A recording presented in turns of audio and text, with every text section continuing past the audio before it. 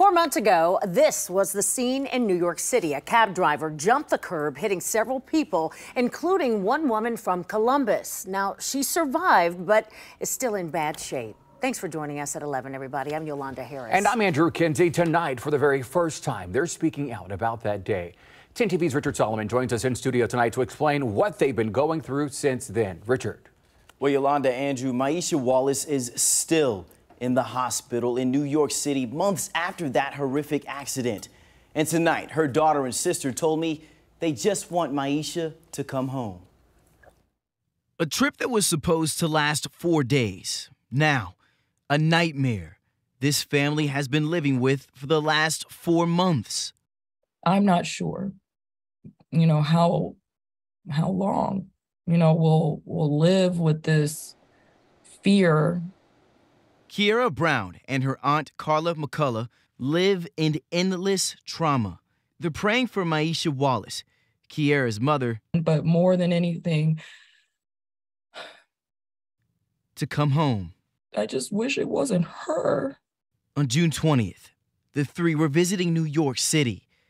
Just after 1 in the afternoon, a trip meant to create memories turned dark. We're walking towards this milk bar. I think we'd all seen the bicyclist get hit. It was just carnage, a lot of blood, a lot of commotion. The cab jumped the curb, striking several people, leaving 3 with life-threatening injuries. Meisha was one of them. A lot of the pictures are the aerial shot, but it was much different to be on the ground as it was happening, and knowing, that she was under the car and being, I couldn't even look. Meisha's leg was amputated, and 28 surgeries later, Carla says she's still in critical condition. She's been in a hospital bed in New York City since the accident happened.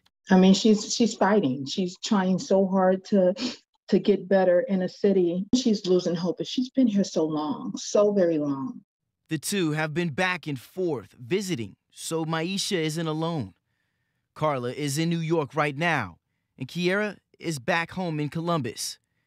They will never forget that day, but they're hoping someday they can move past it together. More than anything, she needs to come home so that we can, do all of those things and not be so far away. And tonight, the two tell me their goal is to get Meisha to a facility here in Columbus where she belongs. But there's no timetable on when that could happen. Back to you.